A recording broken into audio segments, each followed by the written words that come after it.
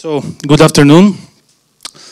First of all, I'd like to say a big thank you to Piotr and the Honeynet project and Cert.pl team for inviting me here. I think it's great to be here. A lot of good speakers, good presentations, and a friendly atmosphere. I'm really enjoying it pretty much. So, yeah, I'm working with NCIRC, which stands for NATO Computer Incident Response Team.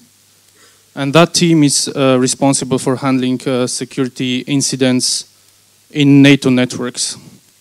And my talk will be about something that's called Malware Information Sharing Platform that we call the MISP, but I've heard also someone calling it MISP, which is kind of cool.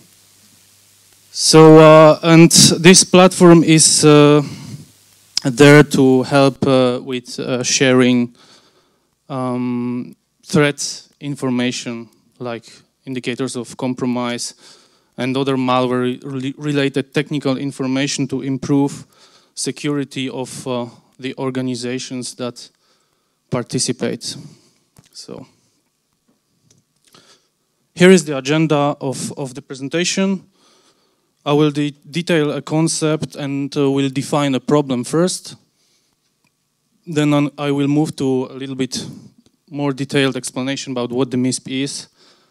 And the next step would be to show a little bit our own instance of the MISP that we host at NATO. Because this is the instance, this is why we develop the MISP, this is why we invest time to develop it. It's an open source application, but we do it for our own instance that we give to our customers, which are the member nations of the Alliance. And I will try to show a little bit, a quick demo at the end on how the MISP, to show features of the MISP and how it can be used. So let's start.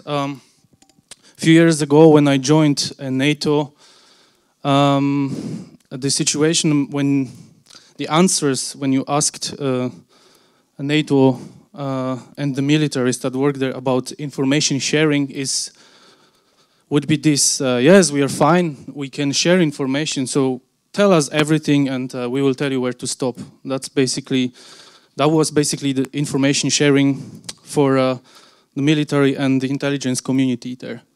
So we were trying to, we knew that we're facing the same threats. By saying threats here, I mean more like the APTs. I will use this word. Actually, NATO likes all the words Felix mentioned yesterday. We love those cyber threats, cyber warfare, and stuff like that. So I'm speaking about cyber threats here. So, and we were thinking on how to approach this and how to change this mentality. So we tried. Yeah, we knew we were facing the same threats, the same APTs, all of us.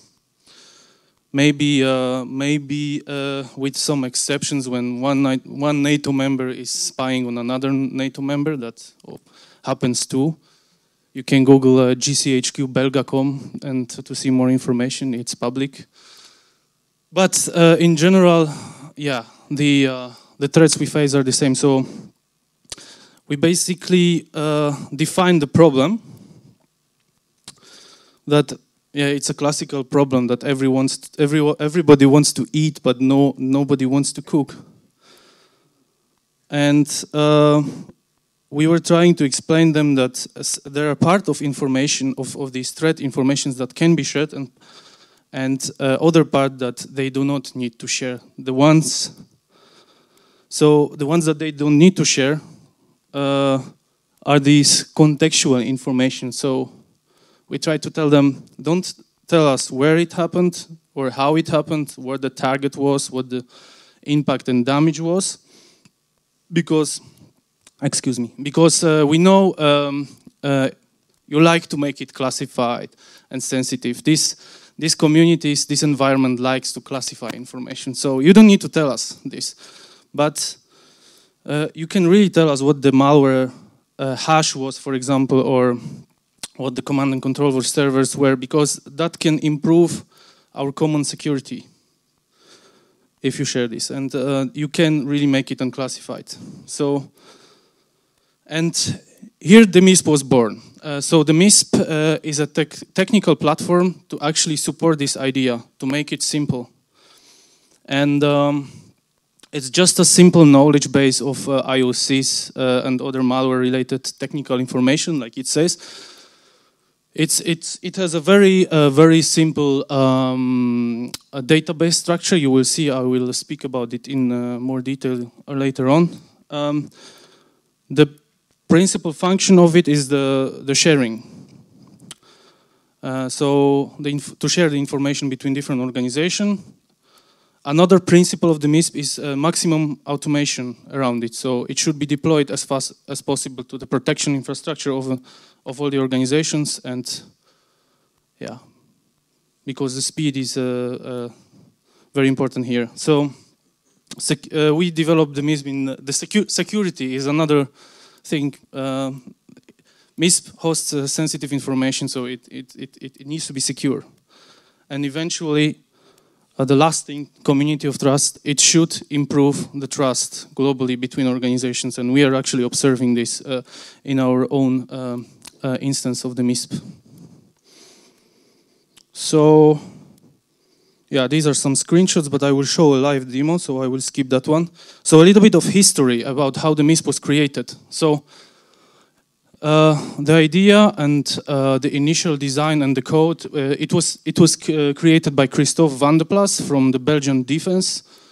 Actually, the guy created it in his spare time after his, not as his day job, but he brought it later on to his day job and showed it to his managers, and they liked it.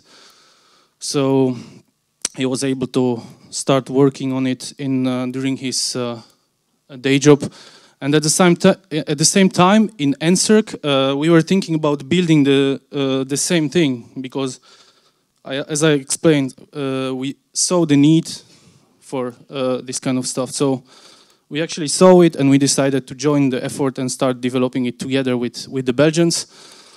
And then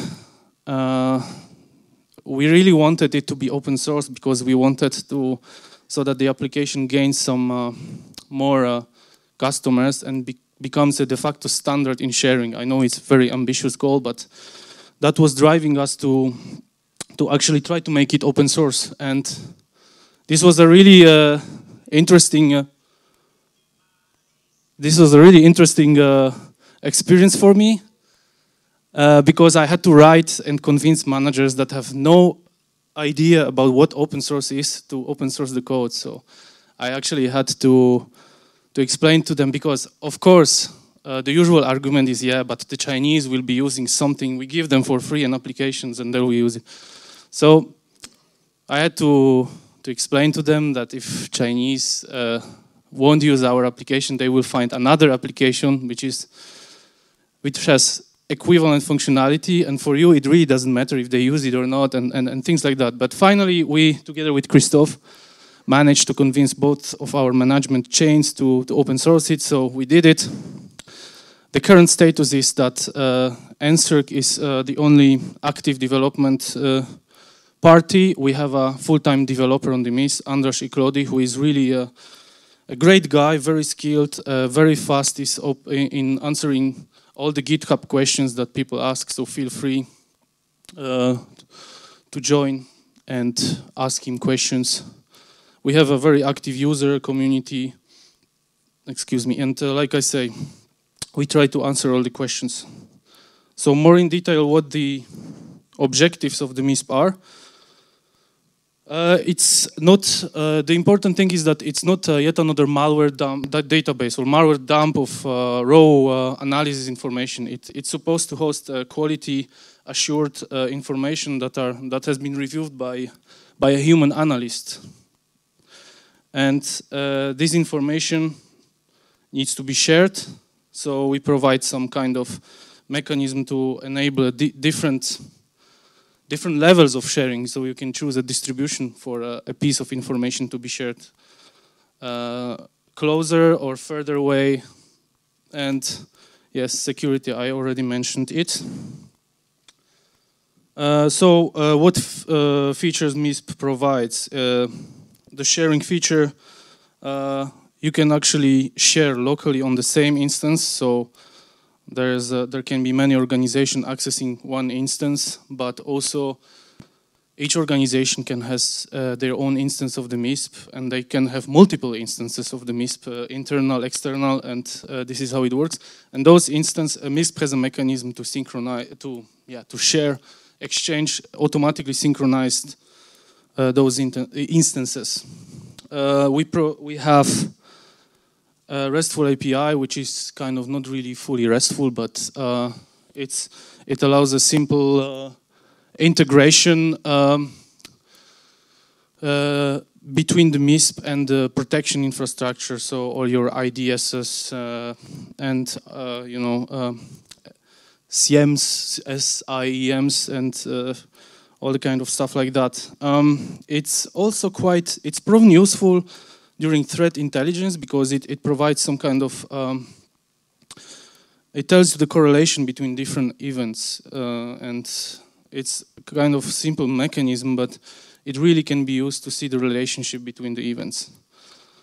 Email alerting, this is a basic feature, but quite important. And we try to do some collaborative features as well, like the discussion threads around the events. In the context of event, you can start discussing it between different members.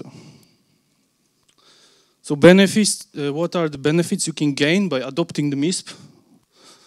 The first thing is the instant threat detection. If you properly integrate the MISP with your protection infrastructure, you will detect the threats that some other organizations saw.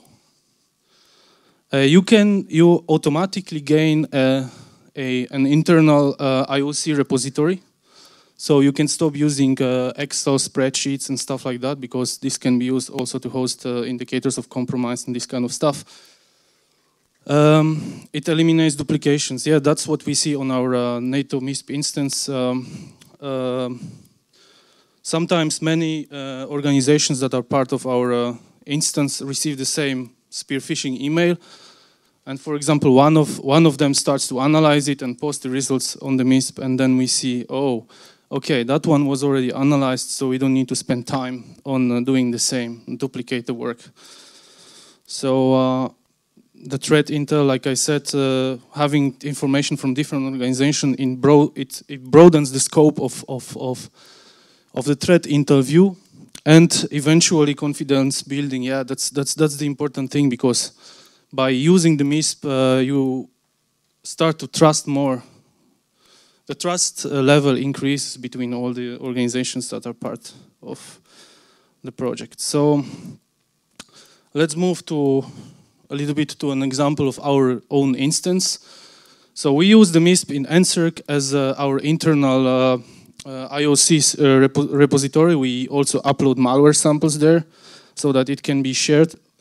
I didn't mention it, but you can also upload malware samples. So if you upload something, other organizations can fetch samples and do their own analysis on them. And we provide access to the MISP for the member nations, so governmental and national certs, and this is our customer base here. Yeah, in turn, NCIRC is quite a big team. It has something like 70 people, so we had to implement the role-based access control because we need to assign to some people just read-only access. Some people can create events, other people can publish events, so more senior people can validate and publish events. So we have that role-based access control in there too. We have some integration. We have integrated it with the IDS, with ArcSight that we use. We have some integration, automatic integration with GFI Sandbox, which is the sandbox that we use as a primary sandbox to sandbox malware. IOC Finder, well, it's not really an integration, but we sometimes use it on the endpoint to scan for hashes and stuff like that. Okay. Yeah. So this is an example on how we have integrated it with some of our partners. Like I said, this some of the organizations have access via the web interface. They don't have their own instance of the MISP. Other organizations, like for example the Belgian Defense, they have their own MISP organization and their own community, and they have a synchronization link with us, so they exchange information automatically with us. There are also other organizations that, the current ecosystem is bigger than that, but that's the early stage of it. So we have different distributions. You can say when you create an event in the MISP to distribute to all, and it will be distributed and synchronized with everything that's connected there. On the other hand, you can say your org only.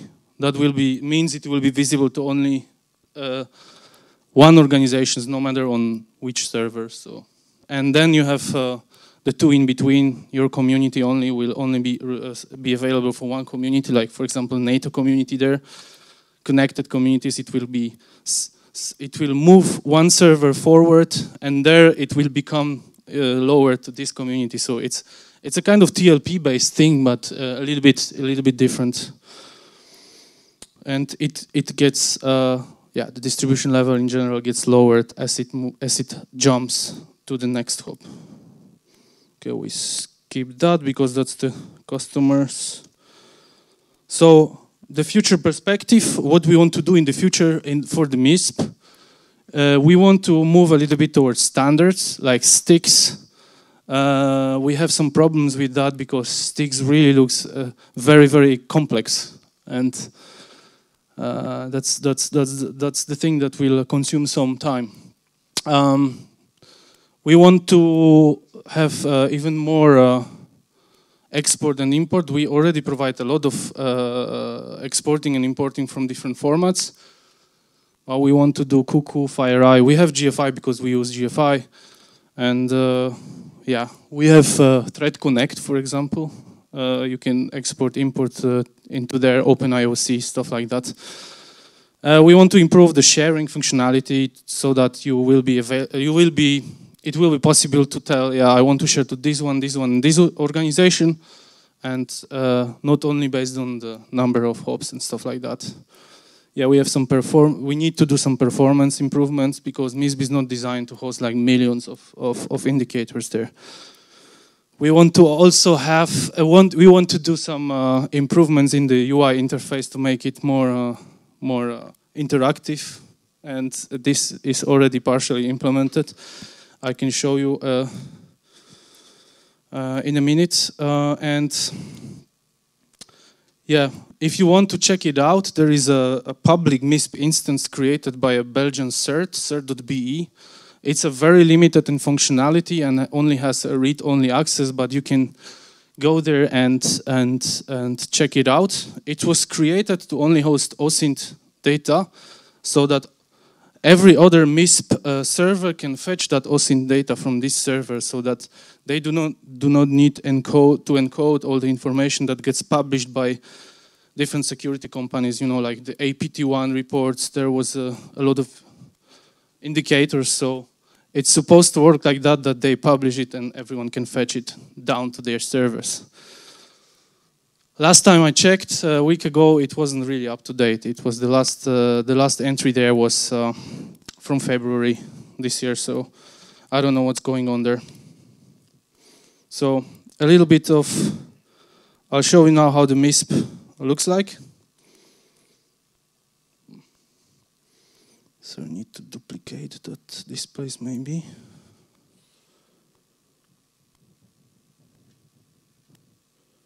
Okay.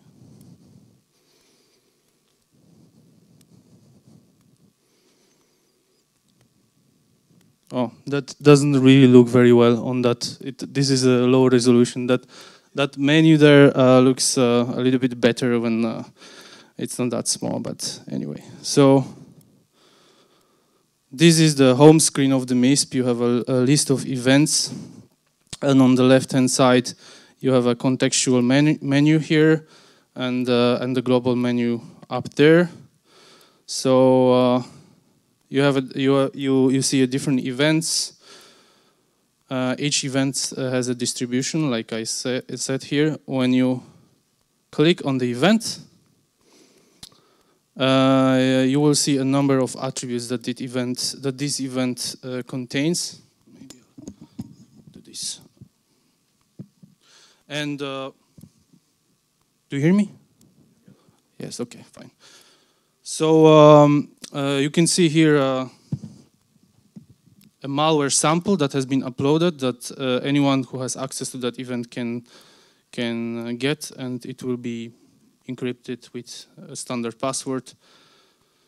You see some indicators like network activity indicators. Actually, the MISP event is supposed to look nice for both human analysts and machines. So category here, like this network activity, payload delivery, it adds a little bit of context to a human analyst, but type is the one that is designed for machines. So, and then yeah, you have a number of attributes, and then if the attributes has an IDS parameter set to yes, that means it's a valid IOC, and it will be deployed and exported to the protection infrastructure. I can show you some of the export formats that we can do here. So here is the export formats that an analyst can click and take. We have CSV, XML, a bunch of them. The automation here is this is an explanation how you can access all this data with the REST API and with scripts.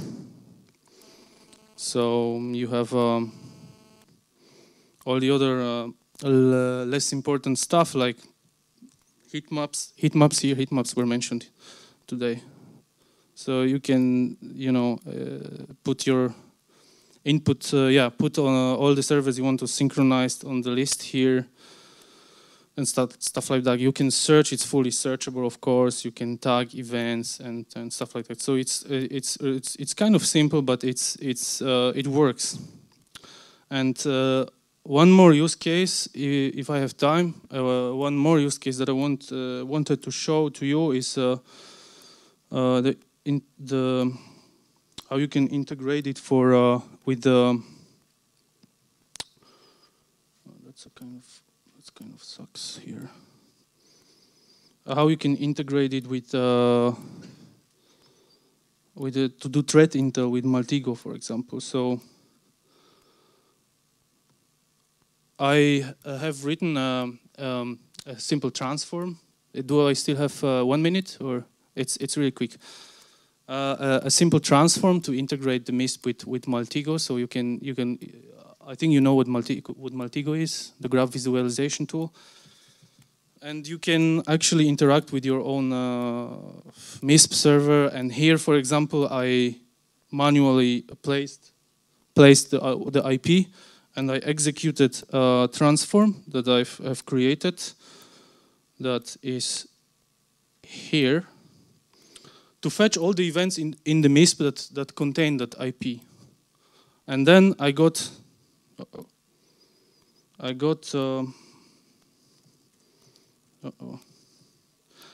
6 events. I cannot demonstrate it right now because my Maltigo license has just expired, so transforms don't work.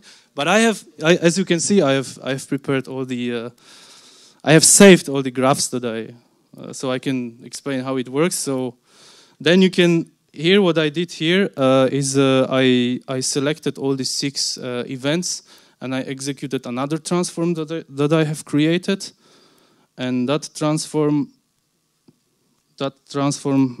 pulled all the attributes that these 6 events contain. So it was kind of another pivot or step in broadening the scope of what you do here. So you can kind of visualize that data from the MISP. And not only that, because you can continue, if you have access to other OSINT information like PDNS and stuff like that, you can keep expanding your graph based on the information on the MISP and the OSINT data, go further and further, And you can even find, that's will be difficult to show here, but yeah, here. So what I've done here is I executed some PDNS queries. So I got more IPs and more domains that were connected to what I had in the MISP. Yeah, passive DNS query is simply, it will give you the domains that were resolved to the IP in the past. And here, as you can see, I found another relation between the one event in the MISP that is here, that I already had. It's one of the 6 that I got initially. And here I found another one that is a new one, which I didn't see before because it was not related. So I can discover this relationship based on the information in the MISP and also some open source information. Yeah, I think I'm out of time, so no time for questions. Thank you very much. I'm actually. Feel free to ask me. I'll be around. I'm here for that, so don't hesitate. Thank you very much again.